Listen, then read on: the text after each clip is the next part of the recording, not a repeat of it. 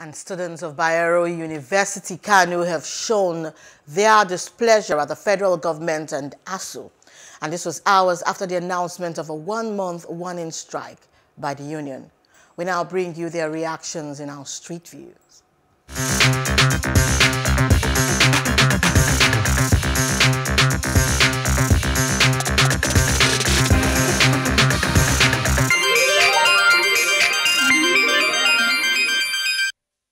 We're not happy about this strike. We want the federal government to help us and sort everything out between them and ASUU, because this is actually affecting us. It's not affecting the federal government, and also it's not affecting the ASUU government, because all of them have done theirs. It's meaning us, and then we are the leaders of tomorrow, which is not fair to us.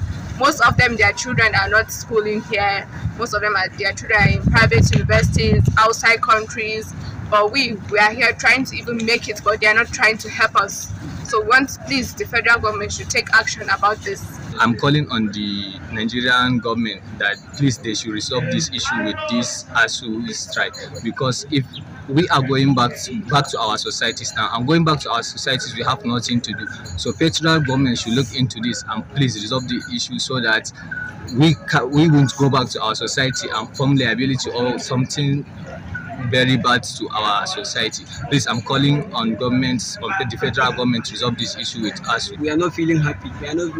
We feel very angry, but we know that we can't do anything.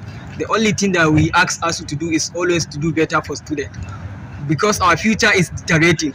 Our future is destroying. How do they expect us to move with life when all this is happening?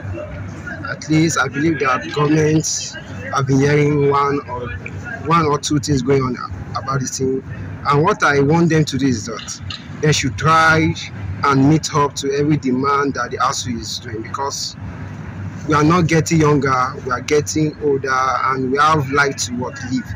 Not that we spend all our years in school doing one or two things. Many of them, they have their children outside the country schooling, while we are trying to manage life in country Nigeria, thinking of a better place for Nigeria. But all this happening, and it will lead to many things like robbing youth outside the street, and many things will be happening. We don't want what happened last time to happen, because when youth are outside, many things will be happening. So they should try and listen to what the ASUU and make sure that everything is all rectified on time.